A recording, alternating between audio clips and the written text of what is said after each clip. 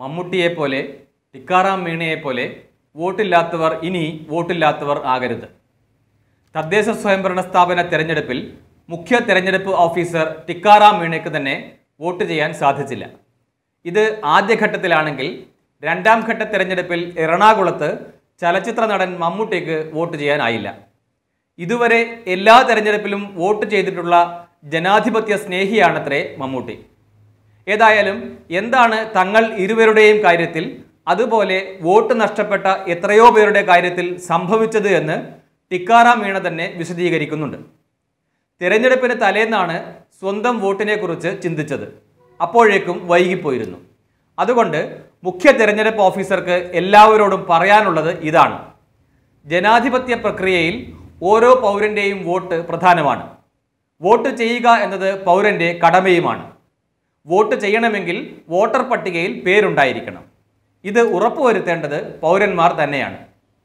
സ്ഥലത്തെ എല്ലാവരും വോട്ടർ പട്ടികയിൽ പെട്ടിട്ടുണ്ടോ എന്ന് അരിച്ചു പെറുക്കുന്ന ഒരു വിഭാഗമുണ്ട്. അത് രാഷ്ട്രീയക്കാരാണ്. കരട് വോട്ടർ പട്ടിക തയ്യാറാകുമ്പോൾ പാർട്ടി ആഫീസുകൾ ഉണരും. ഓരോ വീടും, എന്തിന് ഓരോ വോട്ടറും പാർട്ടി പ്രവർത്തകരുടെ സൂക്ഷ്മ പരിശോധനയ്ക്ക് വിധേയരാകും. തള്ളേണ്ട വോട്ടുകളുണ്ടെങ്കിൽ അതും പാർട്ടിക്കാർ അഥവാ എതിർ പാർട്ടിക്കാർ കണ്ടുപിടിക്കും. തങ്ങളുടെ വോട്ട് കിട്ടുക എന്നതുപോലെ പ്രധാനമാണ് പാർട്ടികൾക്ക് എതിർ സ്ഥാനാർത്ഥികളുടെ വോട്ട് കുറയുക എന്നതും. ഇവിടെയാണ് കുഴപ്പം. തങ്ങൾക്ക് കിട്ടില്ലെന്ന് ഉറപ്പുള്ള വോട്ടുകൾ പാർട്ടിക്കാർ കാര്യമായി എടുക്കില്ല. അഥവാ അവരുടെ പേര് വിട്ടുപോയാൽ അത്രയും നല്ലത് എന്ന് കരുതി പട്ടികയിൽ നിന്ന് ഒഴിവാക്കപ്പെട്ടതായി വോട്ടറെ അറിയിക്കില്ല. പാവം വോട്ടറോ തിരഞ്ഞെടുപ്പ് ദിവസം രാവിലെ ഇറങ്ങി പുറപ്പെടും. ബൂത്തിലെത്തിയ ശേഷമോ ചിലപ്പോൾ അതിനു മുൻപ് തന്നെയോ വോട്ടില്ലെന്നറിഞ്ഞ് മടങ്ങേണ്ടി വരികയും ചെയ്യും. കഴിഞ്ഞ തെരഞ്ഞെടുപ്പുകളിൽ വോട്ട് രേഖപ്പെടുത്തിയിരുന്നു, കയ്യിൽ വോട്ടർ ID കാർഡുണ്ട് തുടങ്ങിയ കാര്യങ്ങളാണ് വോട്ടർ പട്ടികയിൽ താനും ഉണ്ട് എന്ന വിശ്വാസം ഓരോരുത്തർക്കും പകർന്നു നൽകുന്നത്. എന്നാൽ കഴിഞ്ഞ ലോക്സഭാ തെരഞ്ഞെടുപ്പിലോ നിയമസഭാ തെരഞ്ഞെടുപ്പിലോ വോട്ട് ചെയ്തത് ഇത്തവണ പഞ്ചായത്ത് ഇലക്ഷനിൽ വോട്ടർ പട്ടികയിൽ പേരുണ്ടെന്ന് ഉറപ്പാക്കാൻ ഉതകുന്നില്ല. കാരണം വോട്ടർ പട്ടിക വേറെയാണ്. ലോക്സഭാ നിയമസഭാ തെരഞ്ഞെടുപ്പുകൾക്കുള്ള വോട്ടർ പട്ടിക തയ്യാറാക്കുന്നത് കേന്ദ്ര തെരഞ്ഞെടുപ്പ് കമ്മീഷനാണ്. എന്നാൽ തദ്ദേശ സ്വയംഭരണ സ്ഥാപന തെരഞ്ഞെടുപ്പിന് വോട്ടർ പട്ടിക തയ്യാറാക്കുന്നതാകട്ടെ സംസ്ഥാന തെരഞ്ഞെടുപ്പ് കമ്മീഷനാണ്.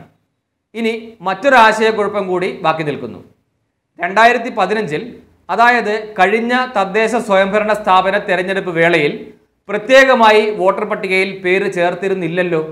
പിന്നെ എന്താ ഇത്തവണ ഇങ്ങനെ? എല്ലായ്പ്പോഴും തദ്ദേശ സ്വയംഭരണ സ്ഥാപന തെരഞ്ഞെടുപ്പിനുള്ള വോട്ടർ പട്ടികയിൽ പ്രത്യേകം പേര് ചേർക്കേണ്ടതുണ്ട്. എന്നാൽ 2015 ചെയ്തത് 2014 നടന്ന ലോക്സഭാ തെരഞ്ഞെടുപ്പിൻ്റെ അടിസ്ഥാനത്തിൽ വോട്ടർ പട്ടിക തയ്യാറാക്കുകയായിരുന്നു. അപ്പോൾ വളരെ ചുരുക്കം പേർ മാത്രമേ വിട്ടുപോയിരുന്നുള്ളൂ. അവരിൽ തന്നെ പലരും പേര് കൂട്ടിച്ചേർക്കാൻ തയ്യാറാവുക കൂടി ചെയ്തതോടെ വോട്ടർ പട്ടിക ഏറെക്കുറെ പൂർണ്ണമായിരുന്നു. ഇനി ഇത്തവണ ചെയ്തത് 2015 വോട്ടർ പട്ടിക കരട് വോട്ടർ പട്ടികയായി പുറത്തിറക്കുകയായിരുന്നു. എന്നാൽ മരിച്ചുപോയവരെയും താമസം മാറിയവരെയും പട്ടികയിൽ നിന്ന് വെട്ടി. താമസം മാറിയവരിൽ പലരുമാകട്ടെ പുതിയ സ്ഥലത്തെത്തി വോട്ടർ പട്ടികയിൽ പേര് ചേർക്കാൻ അപേക്ഷിച്ചില്ല. പട്ടികയിൽ നിന്ന് ഒഴിഞ്ഞു പോകുന്നവരുടെ എണ്ണം കൂടാൻ സാധ്യതയുണ്ട് എന്നതിനാൽ 2019 ലോക്സഭയിലെ വോട്ടർ പട്ടിക കരടായി കണ്ട് പുതിയ പട്ടിക തയ്യാറാക്കണം എന്ന ഏതാനും രാഷ്ട്രീയ പാർട്ടികളുടെ ആവശ്യം അംഗീകരിക്കപ്പെട്ടിരുന്നില്ല. ഇത്തവണ ഓൺലൈനായും തദ്ദേശ സ്വയംഭരണ സ്ഥാപനങ്ങളിൽ നേരിട്ടെത്തിയും പേര് ചേർക്കാൻ അവസരം നൽകിയിരുന്നു. എന്നാൽ കോവിഡാണ് പലർക്കും തടസ്സമായത് എന്നാണ് സൂചന. ഏതായാലും ഇപ്പോൾ അടുത്ത നിയമസഭാ തെരഞ്ഞെടുപ്പിനുള്ള വോട്ടർ പട്ടികയിൽ പേര് ചേർക്കാൻ അവസരമുണ്ട്. 31 വരെ ചേർക്കാം.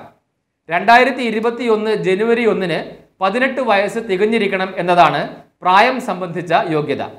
നേരത്തെ പേര് ചേർത്തതാണ് എങ്കിലും ഒരു സംശയം എന്നുണ്ടോ? പട്ടികയിൽ താനുണ്ടോ എന്ന് ആർക്കും പരിശോധിക്കാം. ceo.kerala.gov.in എന്ന വെബ്സൈറ്റിൽ ചെന്ന് ഉറപ്പുവരുത്താം. സമാനമായ റിപ്പോർട്ടുകൾക്കും അവലോകനങ്ങൾക്കും അഭിമുഖങ്ങൾക്കുമായി ചാനൽ സബ്സ്ക്രൈബ് ചെയ്യുക. ബെൽ ബട്ടൺ അമർത്തി ഓൾ സെലക്ട് ചെയ്യുക.